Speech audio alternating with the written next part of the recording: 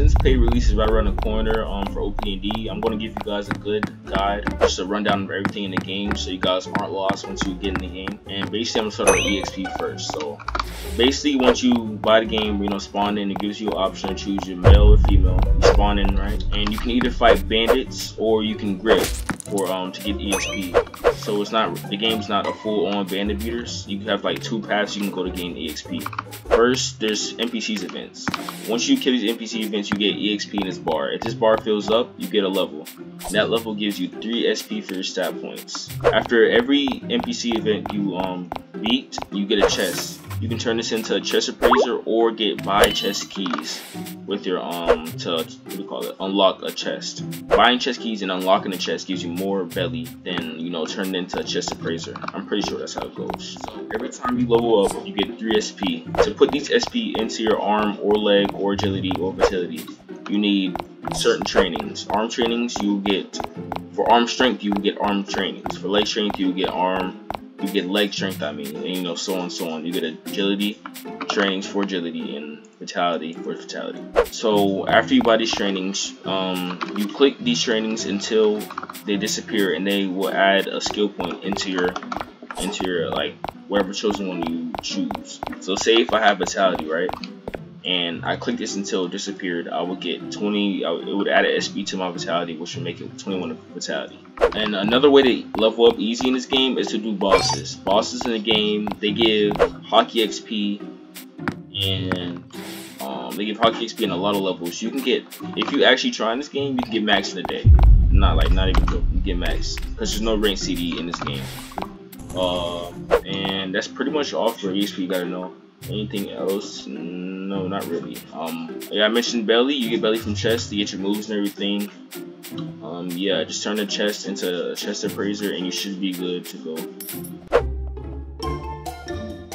Now that we're moving on the styles, I'm going to give you guys each rundown of each style in game and what they do and like what they scale off of. So first we're going to start with black leg. As you see, I have here black leg. It scales off of leg strength and it's pretty good style. It has good range, good damage output. Every style in this game, is pretty good. Like there's no OP style, I should say, or underwhelming style. Everything is around right now. Everything's balanced as I make this video. So in the future, don't get on me. But yeah, overall black leg is good. And yeah, after I talk about all the styles, I'll give locations of all the styles after this and where to go from. Next, we're gonna talk about Fishman. Obviously, you have to be a Fishman to attain this style. Fishman does scale off of arm strength. Overall, Fishman is a pretty good, It's a pretty good style. Fishmans, basically they're invincible in water. Their oxygen bar does not go down, and they have the dive mechanic off bat. Basically, you can dive in this game, but if you're under 50% as a Fishman, you can't dive at all. Just know to balance out diving, and you can't dive with people on your back if you're a Fishman. Oh, at all. If you can't dive at all on someone's your back. And that's pretty much all for Fishman. Overall, it's a good style. It has good range moves. It can combo. Every style in this game has a combo extender.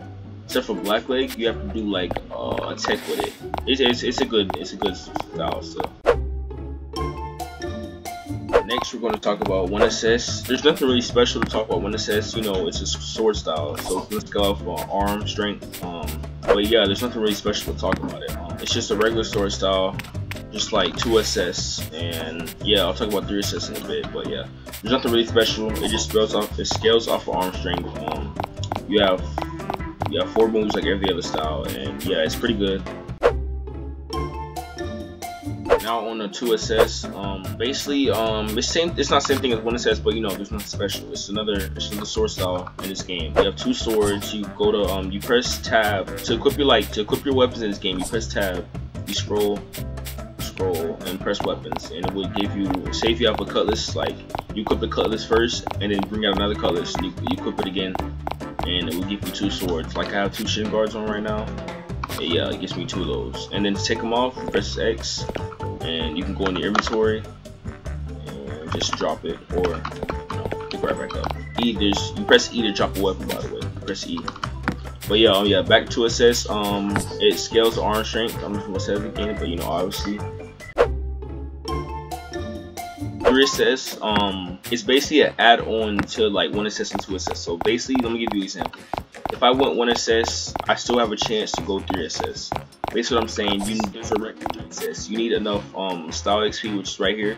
You get style XP from, you know, hidden NPCs, hidden players. It gives you style XP basically. Yeah, oh yeah, I forgot to mention this early on, but you need style XP for your moves. So basically, say if I wanted a 1 assist skill, there's a rec to it. I need a good, like, what? Just an example. I just need 10k style XP for that skill, and it goes up. It goes up like style XP every time for like higher tier skills, and you don't need to get every skill in order. You can switch up your skills, and yeah, you don't have to get every skill in order. You don't have to buy every skill for you to get the next. Basically, so yeah, back to 3 assists. What's special about 3 assists? You can use 1 assist skills, 2 assist skills, and still use 3 assist skills. So basically, if I was 1 assist and I had 2 1 assist skills, I could still go to 3 assists and use the 3 assist skills too. So basically, how you get 3 assists? There's a star XP requirement. I don't have that right now. I don't know it. Basically, if I had 1 assist, I would go to 3 assist island, which I'll tell you guys later in the video. You talk to the person and you ask it. I don't know if it's a question or not because I never had 3 assists, but you talk to him and he'll give you 3 assists. So basically, I could have 1 assist and 3 assist moves at the same time. And mention, like, once you go 3 assists, it debuffs your other sword style moves. So basically, if I had Lion Flash from 1 assist, but then I went 3 assists, it would debuff Lion Flash because I went 3 assists. It's a 25% debuff on other sword style moves.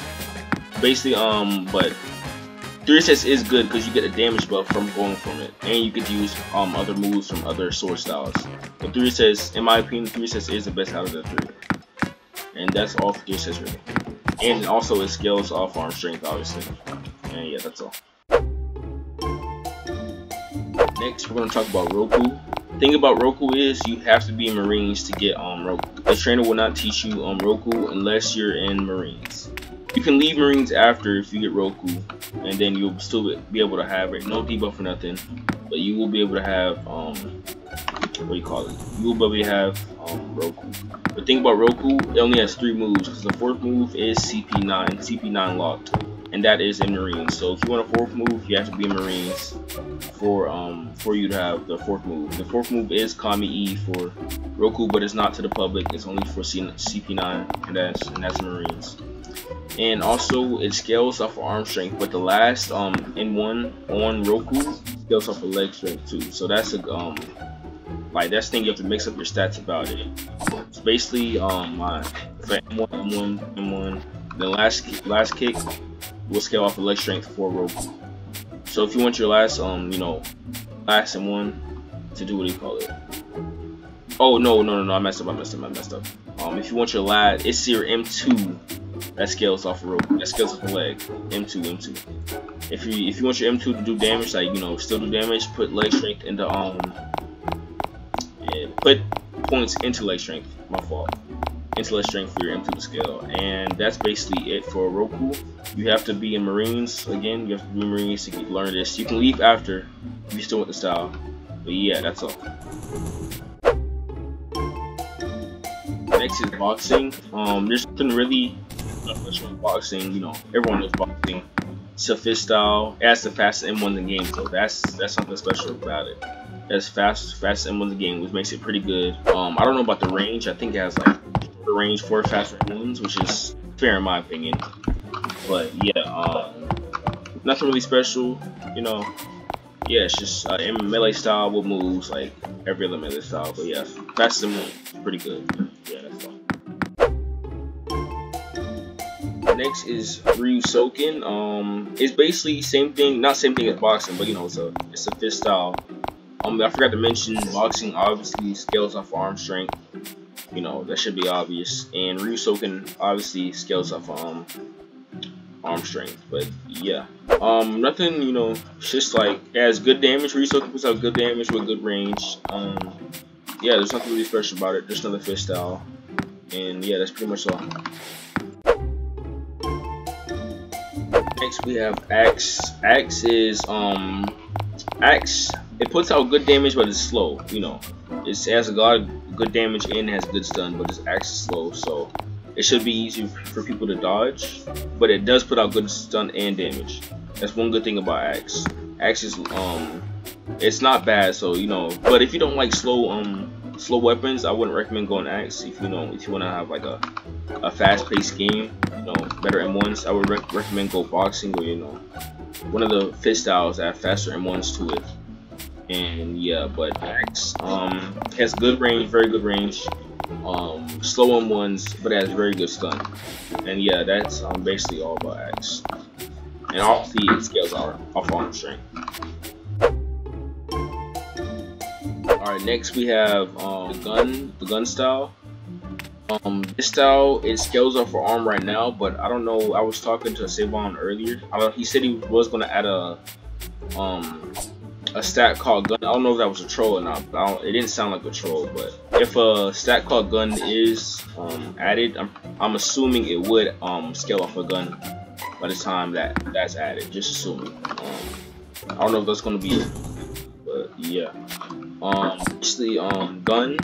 For right now, it scales up arm, as I said, and it's just it's a gun style, you know, bullets and everything. The M2 for gun is a long range, it's a long range shot.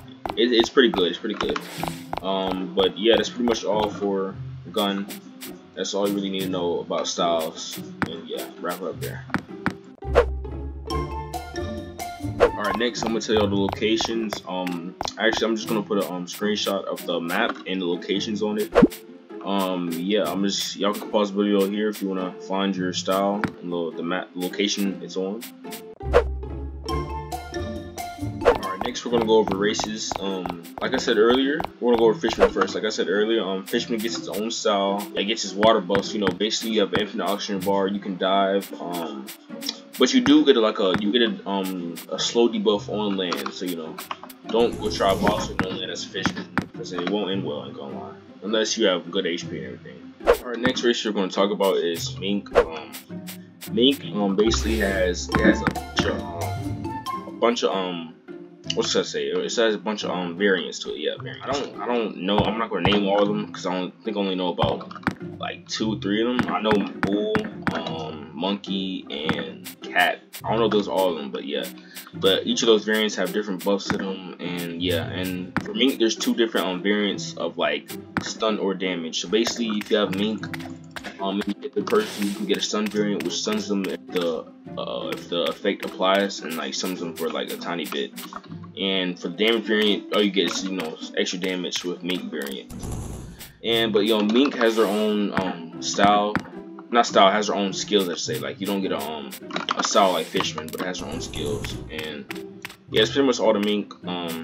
So roll for Mink or Fishman and Skypian, I'll talk about right after. You just come up to shop and you do race roll right here. Race roll does wipe you, by the way, so don't progress then race roll. It wipes. Just warning right here, it wipes. Okay. And yeah, that's pretty much all. Next, we're gonna talk about Skypian. Skypian, basically they start off with a Sky Pass. A Sky Pass is what you need to get up to Skypia, which is I'm up right here on Skypia. I have it right here. You'll press it, and then it's up here. It takes you to Skypia. Just let it load real quick and show you. And then it will TP you to here. Basically, if you're anywhere else in the map, it'll TP you to this spawn right here. Yeah, and Skypia does get a jump passive and a glide passive. The glide passive will you know, you can glide in the air, you jump off the surface and hold control to glide.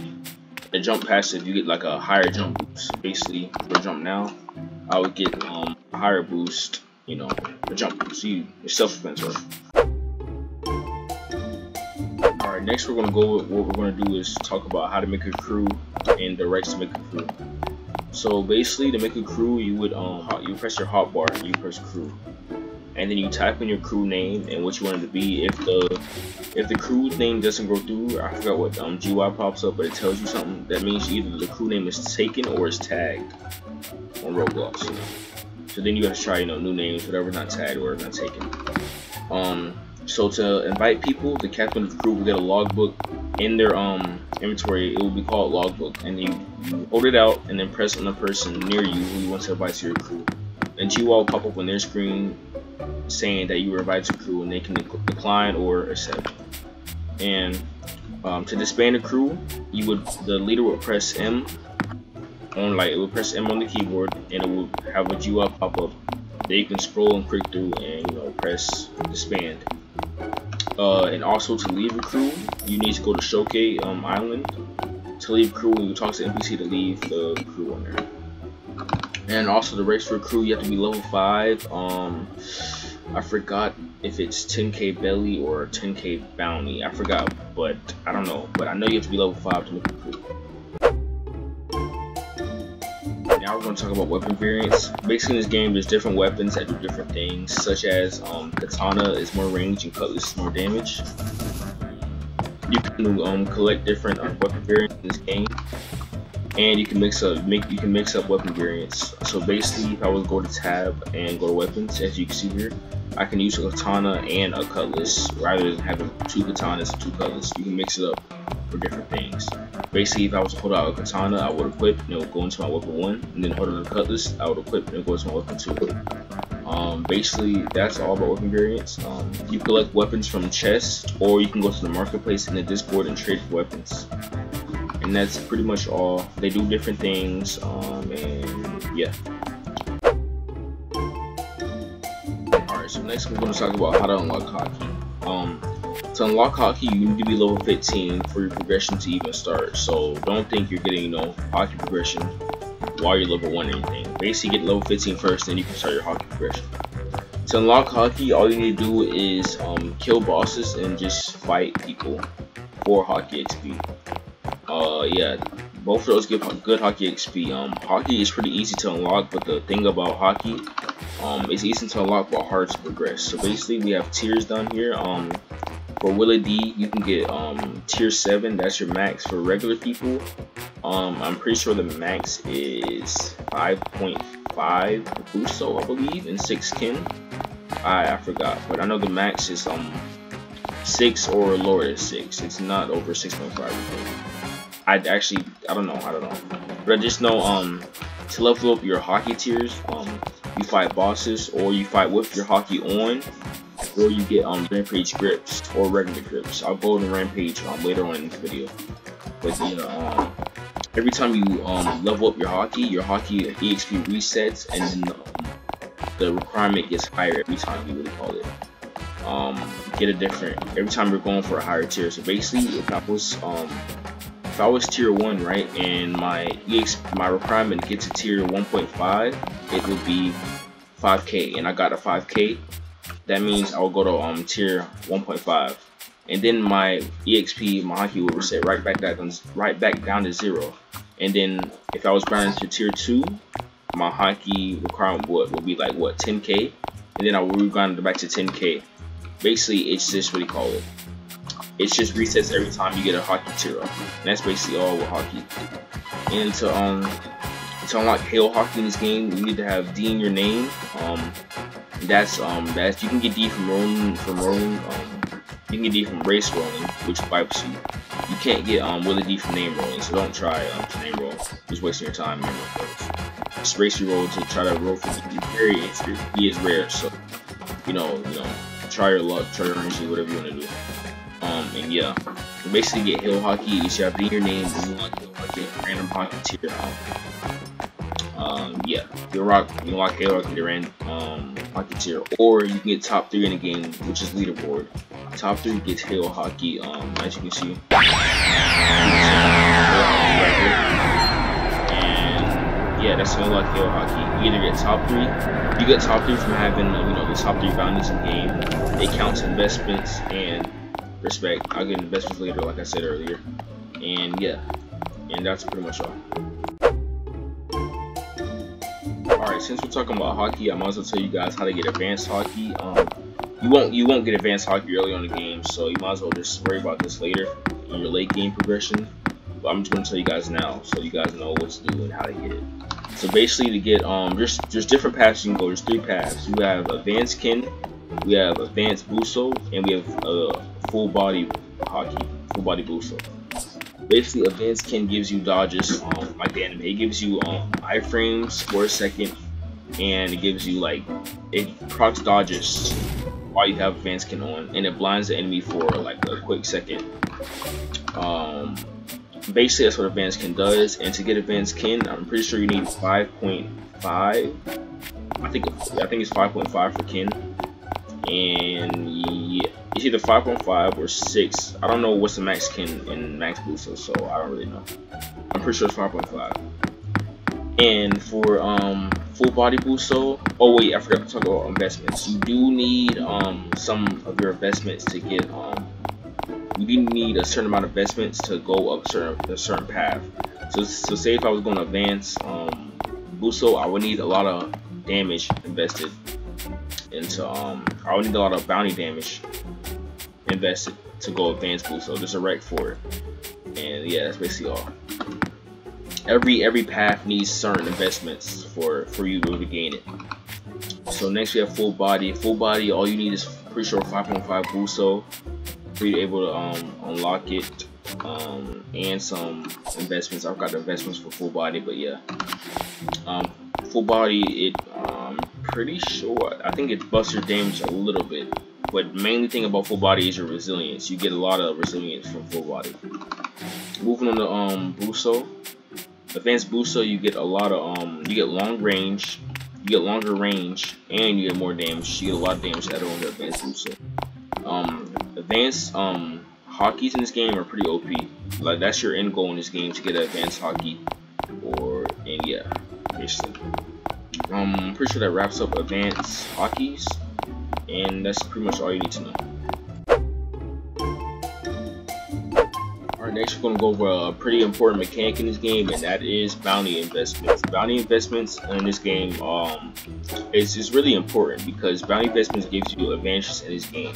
And you need bounty investments to get your advanced Haki, as I mentioned earlier. So basically, let me give you guys an example. If I was to have, 5 million bounty, right? If I have 5 million bounty up here, and I invested 2 mil into bounty damage, it would take 2 mil from here and put me down to 3 mil, and put 2 mil into my investments. If I was to fall from 30% from this 2 mil, if I was like, I don't know what 30% is of 2 mil. I don't know. I'm just like 600k. I don't know. If I was to fall 600k, I would lose my bounty buffs. So basically, my bounty, my investments would be cut in half. So basically, if I gained 2 M1 damage off of 2 mil bounty damage, I would it would be cut in half, and I will only have one extra damage added to my M1s. But to fully gain your investments back, you need to have grips to fall back in your 30% of your You don't need directly grips, but you just need 30% of your bounty back to fall into your investments. And it is easier to fall back into your investments because you get a 40% boost off of a grip if you're out of your investments. I forgot to mention, once one of these hits 65 million bounty, it is your dominant investment. So say if I had 65 mil bounty damage and also like 45 mil bounty HP, it would debuff my bounty HP since my bounty damage is my more dominant investment. And it's pretty much all I have to explain, but it is important to stay 30% in your bounty investments and don't fall out of that 30%, or you lose half of those investments. Yeah, that's pretty much all I have to explain. Investments really is an important mechanic in this game, so I would suggest actually like not have your up here and actually start investing into your investments. And yeah, that's pretty much all. Alright, next I'm gonna talk about subclasses, which is subclasses. They're important, and they're not really important, but like not many people use them, but they can be used.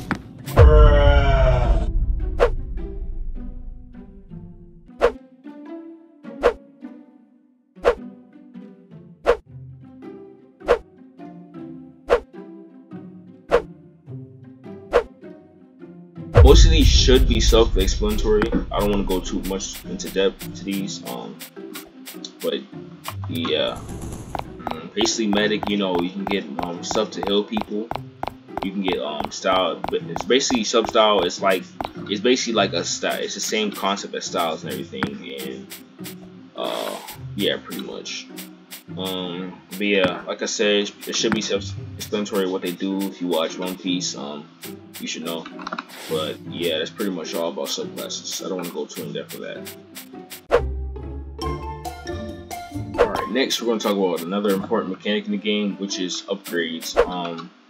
So basically, to upgrade, what you would do is go talk to your trainer or whatever style you have, and then you would press the move that you have already learned, and then it would give you the option to upgrade. So basically, what you need to upgrade is 2 SP from your stars down here.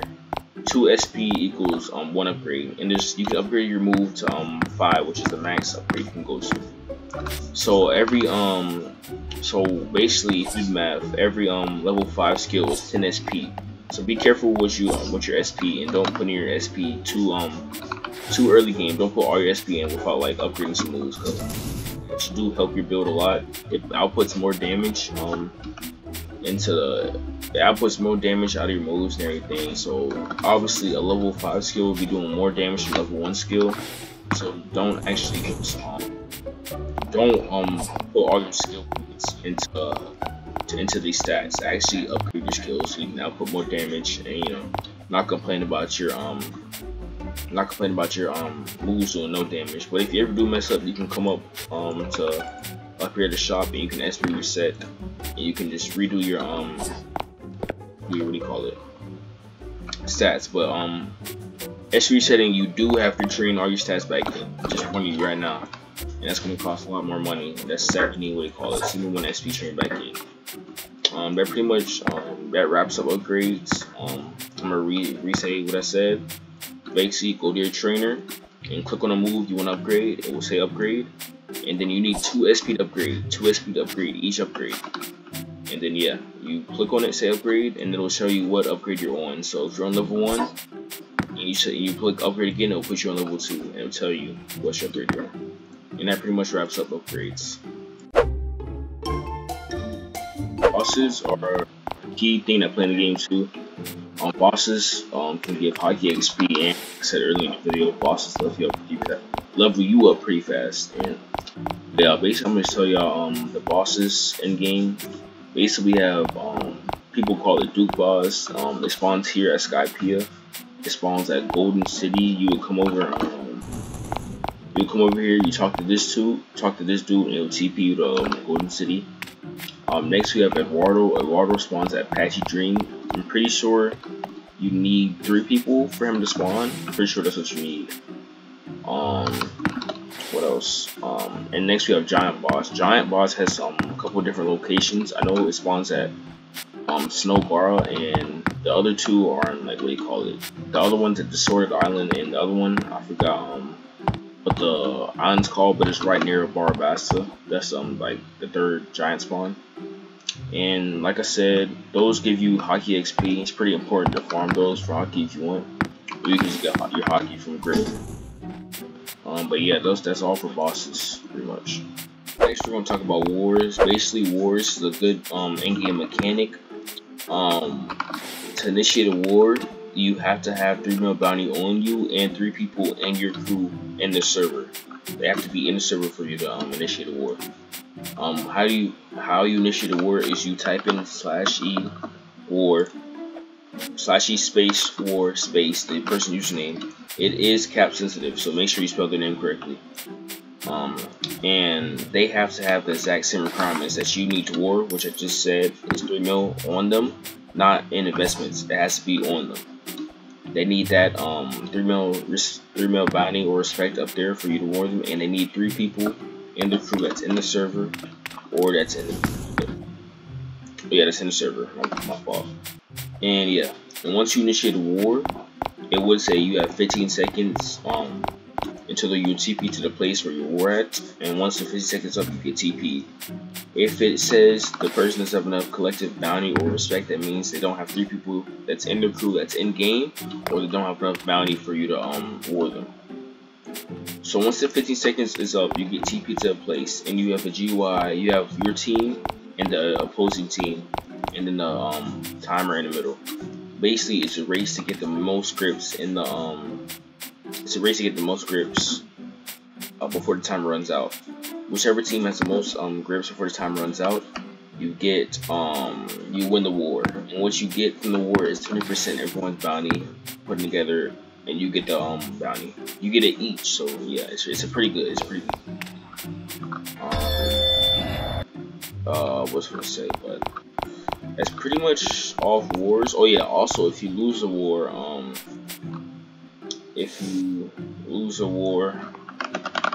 hold up. If you lose a war, you lose 30% of your bounty too. So yeah, be careful. Don't lose wars. And that's pretty much all about wars. Oh yeah, also if you win a war, you gain karma and crew points. Crew points are used to upgrade your crew.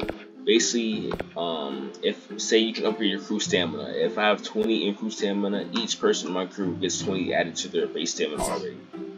So if I had 20, so say if I had 20, if I had a crew point and upgrade to 20 stam, I'll have 161 stam now. Everyone in my crew will get added 20 stam. Basically, crew points are really important. And yeah, that's pretty much it. That's pretty much. Not crews, but wars are a good mechanic, and it's a late game mechanic. So don't use wars until you get late, because you do suffer a lot when you lose. And that's pretty much it about wars. All right, now that we're wrapping up this guide, you're probably all wondering like, how do I get a double fruit?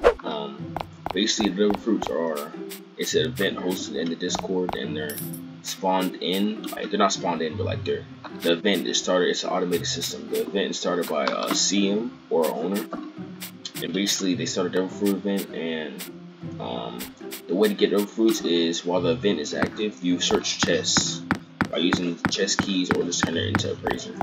And it's basically just the RNG to whoever gets the fruit first. And it goes into it tells you, it says +1 double fruit, and it goes into your inventory. And I'm gonna put a clip of a marine named Rai finding the gomu, and yeah, I'm gonna show you. It shows you how double fruits work. And basically, yeah, when you find double fruit, you eat it, and you have a double fruit now. As you know, double fruit users can't swim. Their oxygen bar depletes in 3 seconds. So basically, yeah, I wouldn't go near water if you're a double fruit user. And that pretty much wraps up this guide. Yeah. Appreciate if y'all just drop a like and sub after this. And this video is taking a while. And yeah, I appreciate y'all for watching the video. I got the server. Come on, join it. I'm gonna buy it now. Man, niggas said, join me. Come on, are we gonna farm? I'm joining gamer. Yo, join gamer Dookie. Gamer Dookie. Yo, he copied my build. No way. Gamer Dookie. Stop lying. No, right, stream. You're not serious. Obviously, the stream. Get it, bro. Lock in, dude. Yo. Yes. Why y'all people?